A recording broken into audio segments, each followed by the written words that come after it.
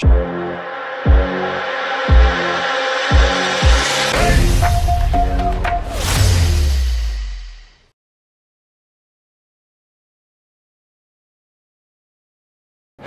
guys, and welcome from Mindrin. I am Brett, and I'm going to take a little bit of a step back. We were supposed to be doing a 5-part mini-series from GameX, and video 5 is supposed to be on the tournament we did. However, we're still doing some editing on that, and I have a video documentary by one of my students, Kirby, who's been a student of mine from SCDI, the charter school I teach the board game design class at. Out in Castilla, California. He put a video documentary together on his own about his board game and the development stages that he's gone through. And honestly, since the video, the game itself has even changed even since his documentary. It's a great game, it's a lot of fun.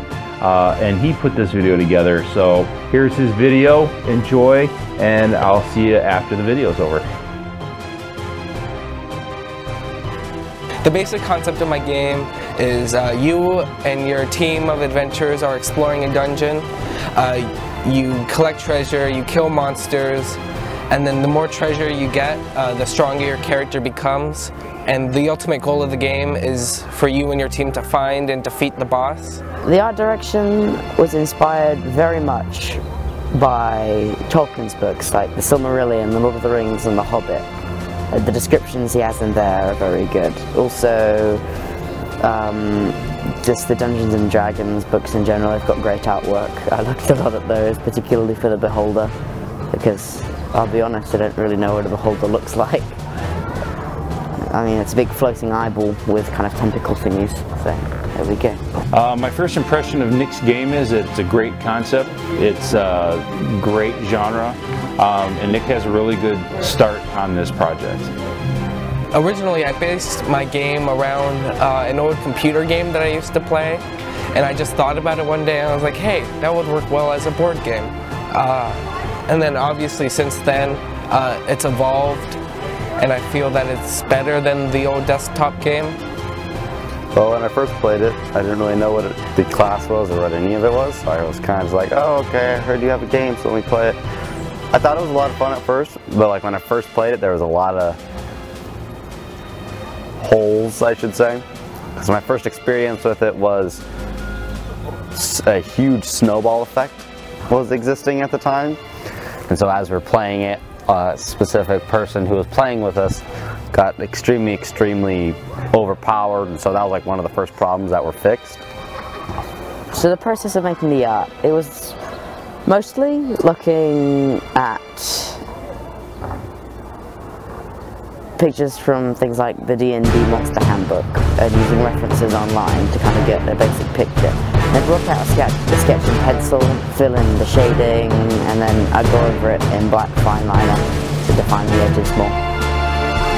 In the process of making my game, some problems that we've had was that the game tends to be too easy, and it's been hard like making the game more challenging, but yet not impossible. Some of the problems with the game, though I wouldn't really call them problems, they just some mechanics that need to be worked out. I would say that there needs to be an optional shorter version of the game so people can play shorter games versus the longer games, like a 15 to 30 minute version. One of the other things that I would recommend would be to have more mechanics beta tested on the monster plane. It's fairly new as we've been experiencing with Nick's game, but definitely working through by doing beta testing and working through the game mechanics so that the monsters can be more playable by a person. That would help with the game as far as I'm concerned. I still think the board setup might be a bit of a kind of drag at the start. But I mean, if you're buying the game, you probably are aware of that maybe, but I still feel like giving too much option and freedom there might lead to some confusion in players who buy it. But other than that, I didn't really see a whole lot of problems. Other than, of course, early encounters can sometimes be very powerful.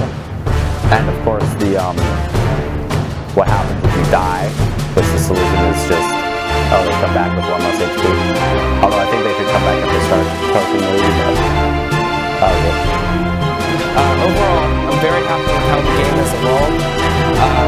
I'm just thinking back, originally we had just little slips of paper with no art on it, just numbers and brief descriptions, and now we have full cards that are printed and have art and look very official. It's cool to see Nick's project go from concept to a real beta testing version. It's been really cool to see the evolution of the game go from concepts and drawings and computer, sketches or computer sketches to actual cards and playing. And every time we play, there seems to be something a little newer added to it. And I love watching the evolution of that game go from the beginnings it went through to current version, and can't wait to see what happens in the future.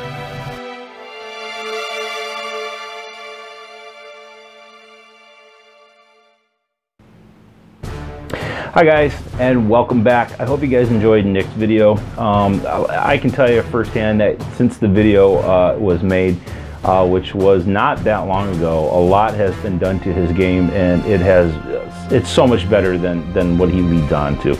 And Nick, I have to say, great job on the video, great job on the game. I love the fact that I've watched this game go from sitting at a table trying to come up with an idea to a playable version, and I can't wait to see what he does over the summer to make it better. With that said, this is going to be a shorter video. If you guys have any comments, please comment below. If you have, and please like and subscribe. We need the love and the likes. Please do that, and let us know how we're doing. If there's any other shows and topics you'd like to see, please do. Give me some feedback. I'd like to hear from you guys. Also, make sure that you stay tuned and hit those notification bells. And you guys take care. And we'll see you next week on Welcome from Mindrin. Love you guys. Bye. Why is my sword on fire?